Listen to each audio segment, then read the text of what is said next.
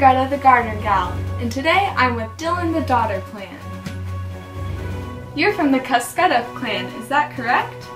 I'm a genus of about 170 species of yellow, green, orange, and red plants. So, tell us a little bit about yourself. I'm the Cuscuta Polygonorum. I'm a leafless vine with branching stems.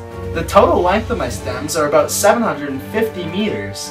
I'm one of the smaller members of my family, but the larger species can grow up to 10 times my size.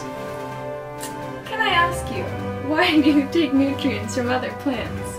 I have no roots and a tiny amount of chlorophyll, and I cannot make my own food through photosynthesis. No roots? Wow! Yes, my seeds germinate like other seeds. I grow on a host plant. Once I'm firmly attached to my host, my root withers away. When I'm mature enough, I'll live entirely on my own without attachment to the ground. Tell me more about that. I'm a stem parasite. Prior to my contact to the host, seedlings of all species are self-sufficient. Some yellow and some autotrophic. But even the greenest Cuscuta species, with the most chlorophyll, are dependent entirely on their host plants for water, nutrients, and organic carbon acquisition. Wow! So, how long can you survive without a host? Well, immediately after germination, seedlings find themselves in a life and death race against time to establish contact with a suitable host within 72 hours, or else I'll die because I use up all my energy and resources.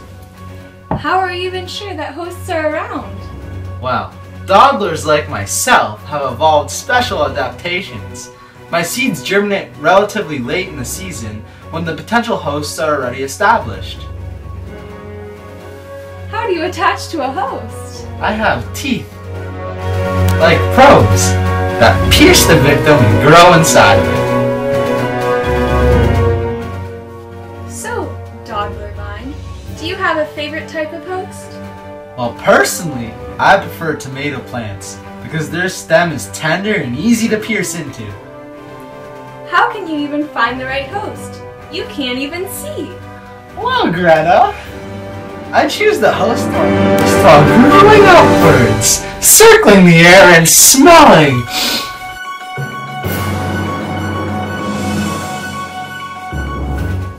You can smell. Are you sure? Yeah, I'm pretty sure.